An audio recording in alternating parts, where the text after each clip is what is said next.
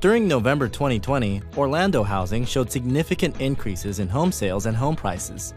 Inventory, on the other hand, fell again year over year. A total of 3,251 homes sold during the month, a tally that is 20% more than the 2,701 sales in November 2019.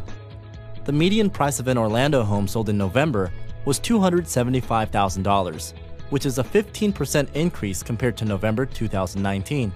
Would-be buyers continue to be challenged by the limited number of homes available for sale in Orlando. Compared to November 2019, the number of homes on the market decreased by 26%, while compared to last month, there are 5% less properties available. There are currently 5,583 homes listed for sale.